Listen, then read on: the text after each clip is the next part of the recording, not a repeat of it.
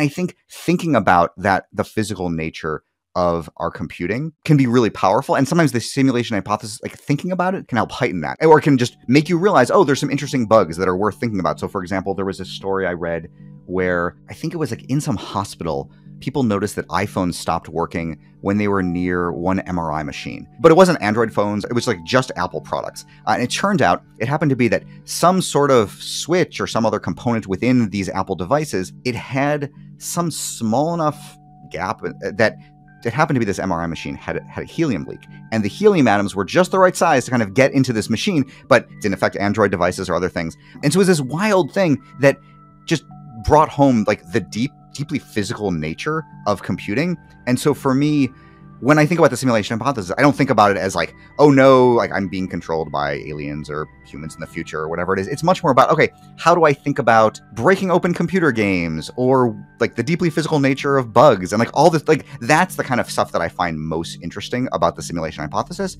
I also think about it as, for me, it's almost this like cry for myth in the tech world where it's like, oh, like we're a deeply, like the Silicon Valley world is like deeply rational, deeply logical, but we still kind of need some sort of myth or organizing story in our world.